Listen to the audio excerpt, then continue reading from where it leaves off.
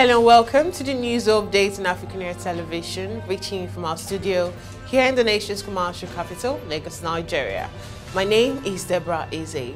We begin from Nigeria. The All Progressives Congress and the People's Democratic Party on Thursday stepped up moves to choose running mates for their presidential candidates. The PDP set up a committee comprising its governors, the National Working Committee and the Board of Trustees members, as well as former governors with the mandate of picking its vice presidential candidates. It was gathered that the Rivers State Governor Wike and his Delta State counterpart Okowa had intensified lobby of the PDP stakeholder as part of moves to clinch the post. On his part, the APC presidential candidate Asiwaju Bola Tinubu on Thursday began the search for his running mates to meeting with northern governors. As Tinubu met northern governors, the Independent National Electoral Commission on Thursday gave parties June 17th deadline to submit the names of their presidential candidates and running mates. The commission had on May 27th extended the deadline for the parties to conduct primaries from June 4th to June 9th. And it also fixed June 17th as the deadline for parties to submit lists of their candidates. As to Nigeria, the federal government has unveiled activities lined up for the celebration of the year's Democracy Day, June 12th, as it declared Monday, June 13th, a public holiday. The President Muhammad Buhari administration had in 2018 declared the 12th of June every year as Democracy Day in honor of the late presumed winner of the annulled June 12, 1993 election, Moshood Abiola. Briefing journalists yesterday in Abuja, Minister of Information and Culture Lai Mohammed noted that in compliance with the presidential directive, activities lined up for the celebration include a public lecture at the National Mosque today, Friday, June 3, 2022, and Jummah's prayers on the same day at the same venue. This will be followed by a presidential broadcast on Sunday, June 12th by 7 a.m. and a church service at the National Christian Center at 3 p.m. Monday 13th. June 13th will feature a ceremonial parade which begins 9 a.m. at the Eagle Square. The minister assured that there will be a maximum security during the ceremony, while attendance will be strictly on invitation with full compliance with the COVID-19 protocols. And moving on, Algerian President Abdelmadjid Tebboune hosted his Venezuela counterpart Nicolás Maduro in Algiers Thursday. The South American leader arrived in the North African nation on Wednesday evening for what Algeria's state news agency called a two-day working and friendship visit. Both countries agreed to reinforce their economic cooperation, and Tebboune announced a joint press statement that direct flights between Algeria and Caracas would soon be launched. Algeria and Venezuela are members of the OPEC oil cartel, and their governments expressed their wish to work more closely on fields like oil and gas. And to do so, Maduro announced that the Algeria-Venezuela Joint High-Level Commission will be reactivated to draw up a new map of cooperation for both countries' prosperity. To move forward in that direction, Nicolás Maduro said Algeria-Venezuela Joint High-Level Commission will be reactivated to draw up a new map of cooperation for both countries' prosperity.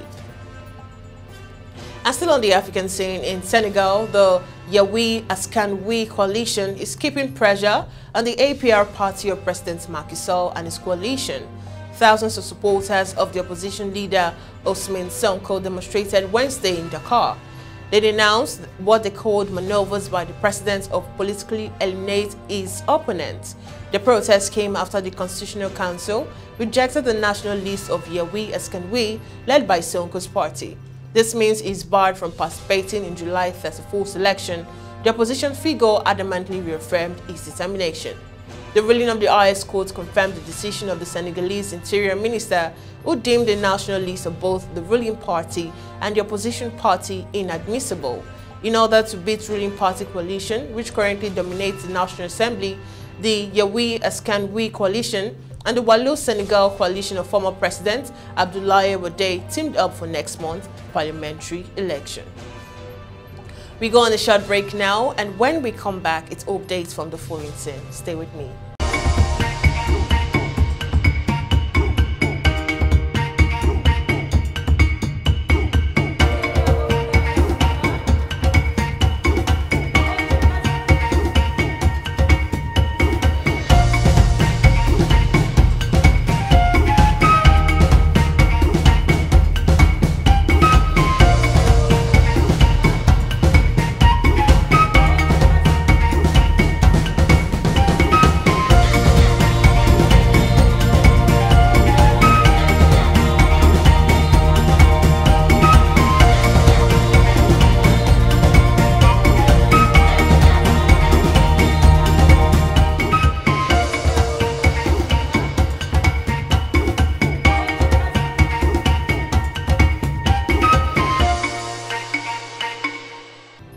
And now welcome back. On the foreign scene today, India reported 7,240 new coronavirus infections in the last 24 hours, the health ministry said on Thursday, its highest number of daily cases since March 2nd. India financial capital Mumbai, which has seen a rapid rise in cases, reported 1,765 new infections late on Wednesday, an increase of more than 500 cases from its Tuesday caseload. The country reported 8 deaths from COVID-19, taking the official death toll to 524,723 today. And moving on, 44% of French people polled accept President Emmanuel Macron's centrist bloc to win this month's parliamentary election, according to an IFOP fiducial poll for Sud Radio Abet, amid a high abstention rate. Now, the poll, which surveyed 913 people from June 7th to 8th, added 54% said they would abstain. 25% expected the left-wing NUPS bloc to win the parliamentary election, while 22% expect the far-right Resemblance National Party to win. The election takes place on June 12th and 19th. Macron needs a majority in the lower house of parliament to implement reforms aimed at strengthening the economy, such as proposed changes to pensions and cutting taxes. Still on the foreign scene, China's commercial hub of Shanghai faces an unexpected round of mass COVID-19 testing for most residents this weekend, just 10 days after a citywide lockdown was lifted, unsettling residents and raising concern about the impact on businesses. Racing to stop a wider outbreak after discovering a few cases in the community, authorities have ordered PCR testing for all residents in 14 of Shanghai's 16 districts over the weekend. Some districts said residents would not be allowed to leave their homes while the testing was carried out. A notice issued changing district described the stay-home requirements as close management of the community being sampled. The reaction of people on China's Twitter like Weibo platform were a mixture of surprise and concern, with some asking how their plans for the weekend, such as moving house or seeing a doctor, would be affected. Many expressed fear they could be locked down again. And now on to the sports scene. The PFA Team of the Year results have been unveiled for the Premier League, Champions League, League One, League Two and the Women's Super League. The shortlists for selection were compiled by members of the Players' Trade Union in January and then voted for by other players in the respective league. In total, 6 Liverpool players earned starting berths in the prestigious award, including Alison Becker, Trent Alexander-Arnold, Virgil van Dijk, Thiago, Sadio Mane and Mohamed Salah. Meanwhile, João Cancelo, Bernardo Silva and Kevin De Bruyne represented champions Manchester City, with only 2 other clubs featuring in the 6. Antonio Rudiger earned a starting berth after his stellar campaign at Chelsea culminated with the Germany international choosing to join Real Madrid on a free transfer when his contract expires at the end of June. Finally, Cristiano Ronaldo enjoyed a turbulent campaign following his return to Manchester United, but remained talismanic as the mood and results scored at Old Trafford, registering 18 goals from just 27 starts to earn his place in the 6.